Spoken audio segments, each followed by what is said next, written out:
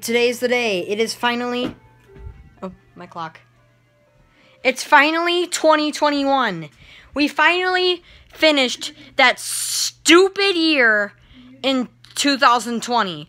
We finally finished that stupid, dumb year.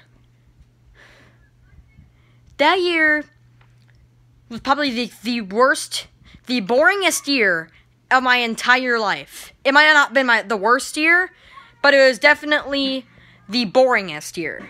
Because, I mean, I see, like, the year I was born was probably worse because, I mean, like, because I wasn't able to do anything.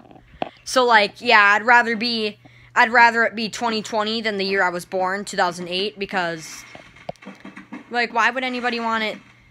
Why would anybody want it? Like, I mean, yeah, I was born that year, but also I kind of would rather it not be. I'd rather it be 2020 either than 2008 because I would have been a baby and couldn't have done anything in 2008. So I'd probably say it 2008 or 2009 is probably the worst year.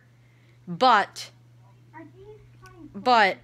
2020 was definitely the most boringest year of my life, probably.